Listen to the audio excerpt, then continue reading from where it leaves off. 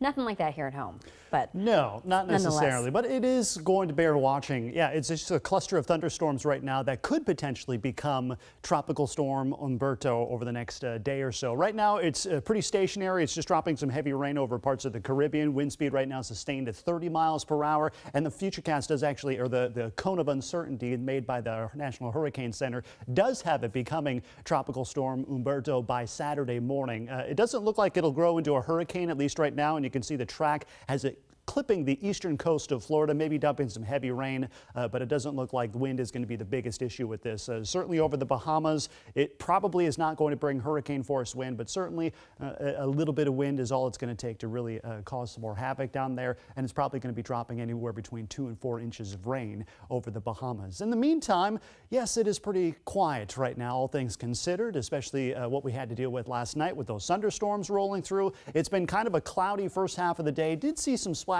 of sunshine earlier, but otherwise it's going to be pretty quiet today. We're getting a bit of a lull before another weather system has seeing more rain showers as we head into the upcoming weekend. Temperatures, they are cooling off. Many of us were well into the 70s yesterday. Right now, most of us are hanging up in the upper 60s, although Chehalis right now is at 72 degrees, and high temperatures today are going to be a lot cooler than yesterday, upper 60s to lower 70s, so just a couple degrees warmer than where we're at right now. In fact, the next 5 days, we don't even have any more 70s in the forecast. Saturday, we drop into the upper 60s, low to mid 60s Sunday, Monday into Tuesday. Temperatures will likely stay in the 60s for a good chunk of next week. So hopefully you enjoyed the summer warmth that we saw yesterday. Our next weather system is starting to show up on I was going to say the coastal radar, but that's actually out of operation right now for the time being. But the Camino Island radar picking up on some light showers over the northern interior foothills. And we have a next weather system that's showing up on our satellite loop right here. See this tail of clouds right here?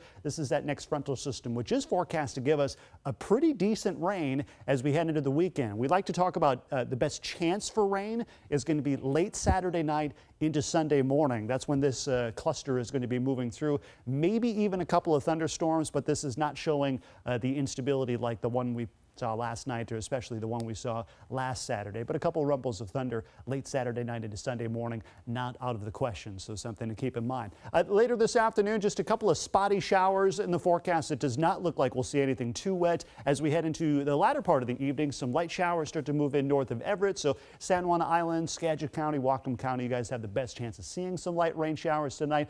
No thunderstorms, just again, a couple of light showers. As we head into tomorrow morning, it should be dry for most of us, but I don't think we're going to see a whole lot of sunshine as we head into early tomorrow morning. Couple of stray showers through the day on Saturday, but again, it's late Saturday night into Sunday morning. That's our next best chance of seeing some decent rain. Pausing this at 10 p.m. on Saturday, here comes that front. It's wet out along the coast, and notice mixing in with the greens, we have these yellows and oranges, meaning some more moderate to even heavy rain moving through. Now let's fast forward to early Sunday morning. This is 7 o'clock, and notice it's wet all over western Washington. Seeing the rain starting to wrap up out along the coast, but this main front moving through is going to give us a pretty soaking rain. We could easily pick up a third, half an inch of rain, if not more, as this frontal system moves through. And as we head deeper into Sunday, it looks like the wettest part of the day will be over, but we still have scattered showers in the forecast as we head into Sunday afternoon. So it will be rather wet. And the good news with this system is because the front is passing through early in the morning on Sunday, it's not going to have the instability